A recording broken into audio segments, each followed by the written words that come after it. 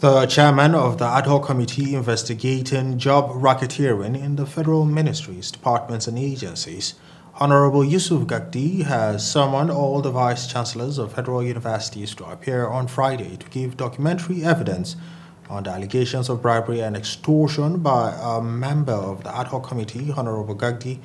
who issued the notice during the resumed investigative hearing on job racketeering across over 900 MDAs, dismissed allegations of the alleged extortion of some MDAs, while arguing that the author of the online report titled Nigerian Lawmakers Probing Job Racketeering Are Extorting Money from Agencies was being unfair to tag all the 37 members of the ad hoc committee as corrupt. Chancellors to appear through the National University Commission on Friday. We have to sit on Friday. Let the letter reach the commission today. I want to personally sign the letter so that some of these things will be done as usually in the character of the committee publicly for us to ask question on what particularly the members of the press will want to hear.